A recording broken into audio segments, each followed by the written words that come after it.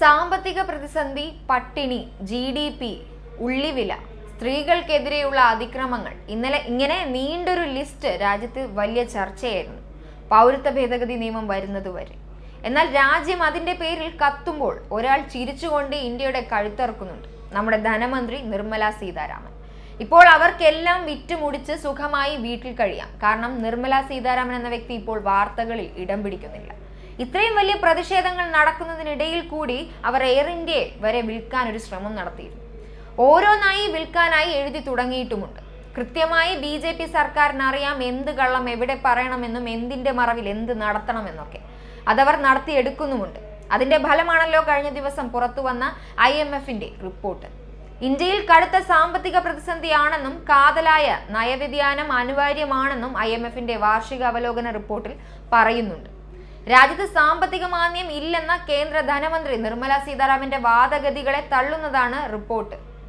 BJP കേന്ദ്ര നേതൃത്വത്തിൽ ഉത്തരവാദിത്തപ്പെട്ട ഏത് മന്ത്രി എന്ത് തള്ളിയാലും താമസിക്കാതെ തന്നെ അതിനെ തള്ളുന്ന റിപ്പോർട്ടുകൾ പുറത്തു വരുമെന്നുള്ളത് ഉറപ്പാണ്. എന്നിരുന്നാലും അവർ ഈ പണി നിർത്താൻ ഉദ്ദേശിച്ചിട്ടില്ല എന്ന് തന്നെ മനസ്സിലാക്കേണ്ടി വരും. ലോകത്തിലെ ഏറ്റവും വേഗത്തിൽ വളർന്നുകൊണ്ടിരിക്കുന്ന സമ്പദ് ശക്തിയായിരുന്നു ഇന്ത്യയെന്നും എന്നാൽ ഇപ്പോൾ സ്ഥിതി അതല്ലെന്നും അടിയന്തര നടപടികൾ സ്വീകരിക്കേണ്ടതുണ്ടെന്നും IMFന്റെ ഇന്ത്യയിലെ പ്രതിനിധി റെനിൽ സൽഗാദോ വ്യക്തമാക്കിയിരിക്കുകയാണ്. ഇപ്പോഴത്തെ സർക്കാരിന് വലിയൊരു ഭൂരിപക്ഷമുണ്ട്. ഈ ഭൂരിപക്ഷത്തെ കൃത്യമായ സാമ്പത്തിക പരിഷ്കരണ നടപടികൾക്ക് ഉപയോഗിക്കണമെന്നാണ് പ്രതിനിധി പറയുന്നത്.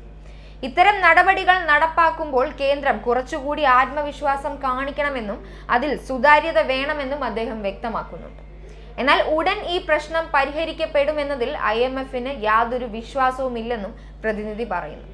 കാരണം ഡിസംബറിലും കാര്യമായ മാറ്റമൊന്നും ഉണ്ടായിട്ടില്ല. ഔദ്യോഗിക മേഖലയിലും സ്ത്രീകൾക്കുള്ള തൊഴിലിലും മാറ്റമുണ്ടായിട്ടില്ല. ഗ്രാമീണ മേഖലയിൽ വരെ ഇത് കാണാൻ സാധിക്കുന്നുണ്ടെന്നും IMF പറയുന്നുണ്ട്. GST നടപ്പിലാക്കിയതിൽ ചില പ്രശ്നങ്ങളുണ്ടെന്നും NBFCകൾ വായ്പകൾ നൽകുന്നതിൽ ഗണ്യമായ കുറവുണ്ടായിട്ടുണ്ടെന്നും റെനിൽ ചൂണ്ടിക്കാട്ടിയതായി NDTV ആണ് റിപ്പോർട്ട് ചെയ്തിട്ടുള്ളത്. നികുതി വരുമാനം കുത്തനെ ഇടിഞ്ഞെന്നും അദ്ദേഹം പറയുന്നുണ്ട്. 5 ട്രില്യൺ സമ്പദ് വ്യവസ്ഥ, 2 കോടി തൊഴിലവസരങ്ങൾ, അങ്ങനെ എന്തെല്ലാമാണ് നമ്മുടെ മോദിജിയുടെ പ്രഖ്യാപനങ്ങൾ. എല്ലാം മോദിജിയുടെ ദേശസ്നേഹത്തിന്റെ ഫലമാണ്.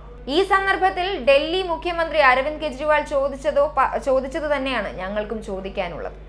അന്യദേശത്ത് കിടക്കുന്ന മുസ്ലിം ഇതര അഭയാർത്ഥികൾക്ക് പൗരത്വം നൽകുമെന്നല്ലേ അമിത്ഷാ പറയുന്നത്?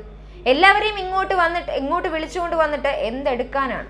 അവർക്ക് താമസിക്കാൻ ഇവിടെ വീടുകളുണ്ടോ? അതോ നൽകാൻ ഒരു ജോലിയെങ്കിലും നിങ്ങളുടെ ആരെങ്കിലും ഇവിടെ എടുത്തു വെച്ചിട്ടുണ്ടോ? അവർ അവരുടെ നാട്ടിലെങ്കിലും പട്ടിണി കൂടാതെ ജീവിച്ചു പോയിക്കോട്ടെ.